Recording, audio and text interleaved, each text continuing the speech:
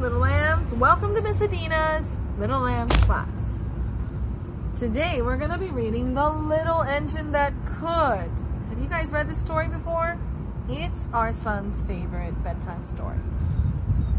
So without further ado, here we go. The Little Engine That Could by Waddy Piper with new art by Lauren Long. Wow, look at that grass and all those trees. I wonder what season it is. Looks like it might be, maybe it's the end of summer. The trees are still green. Here's piles of hay here. Maybe it looks like the sun is setting because of the shadows and the art. The Little Engine That Could.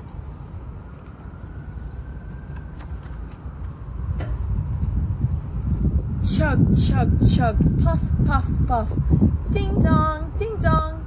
The little train rumbled over the tracks.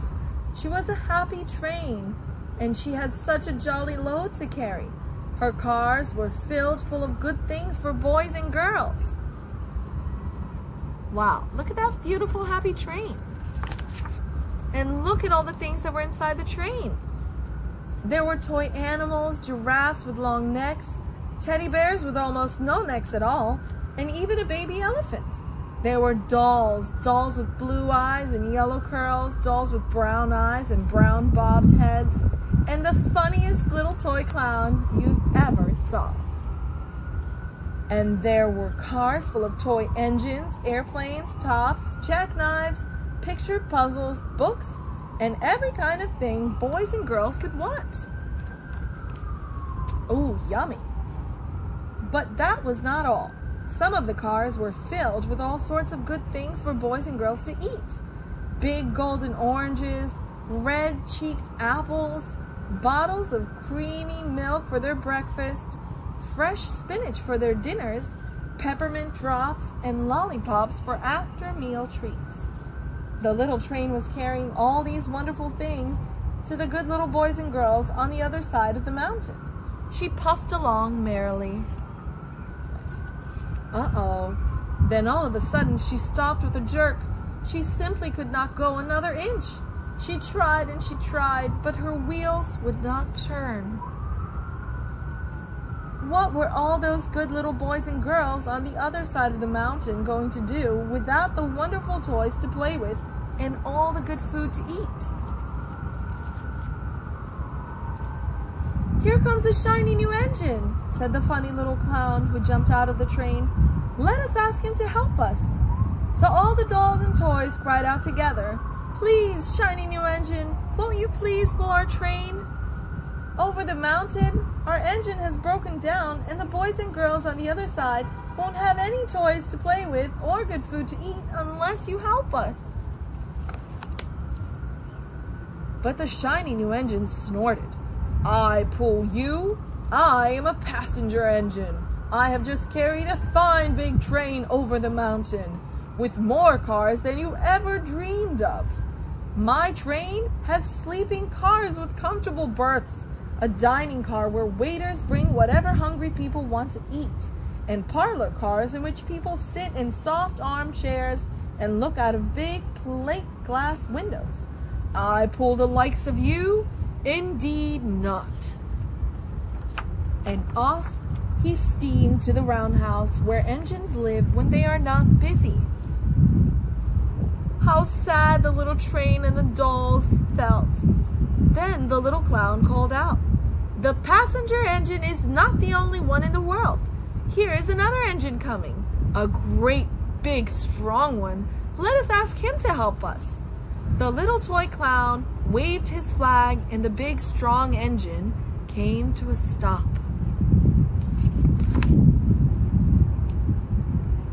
"Please, oh please, big engine," cried all the dolls and toys together. "Won't you please pull our train over the mountain? Our engine has broken down and the good little boys and girls on the other side won't have any toys to play with or good food to eat unless you help us." But the big strong engine bellowed, "I am a freight engine. I have just pulled a big train loaded with big machines over the mountain. These machines print books and newspapers for grown-ups to read. I am a very important engine indeed. I won't pull the likes of you. Look how sad that made the little engine, the little train. Oh, he's so sad. And the freight engine puffed off indignantly to the roundhouse. The little train and all the dolls and toys were sad. Cheer up, cried the little toy clown. The freight engine is not the only one in the world. Here comes another. He looks very old and tired, but our train is so little. Perhaps he can help us. I don't know if you guys can see him, but here's the broken down train, and here's the old train right there. There he is. He made it. So the little toy clown waved his flag, and the dingy, rusty old engine stopped.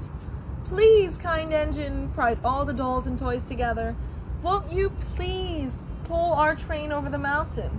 Our engine has broken down, and the boys and girls on the other side won't have any toys to play with or good food to eat unless you help us. But the rusty old engine sighed. I am so tired. I must rest my weary wheels. I cannot pull even so little a train as yours over the mountain. I cannot.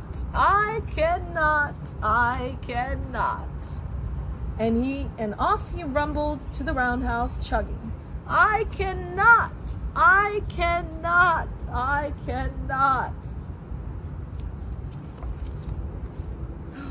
Then indeed the little train was very, very sad, and the dolls and toys were all ready to cry. But the little clown called out, here's another engine coming, a little blue engine, a very little one, but maybe she will help us. The very little engine came chugging merrily along. Then she saw the toy clown's flag. She stopped quickly. What is the matter, my friends? She asked kindly. Oh, little blue engine, cried the dolls and toys. Will you pull us over the mountain? Our engine has broken down, and the good boys and girls on the other side won't have any toys to play with or good food to eat unless you help us. Please, please, please, can you help us, little blue engine?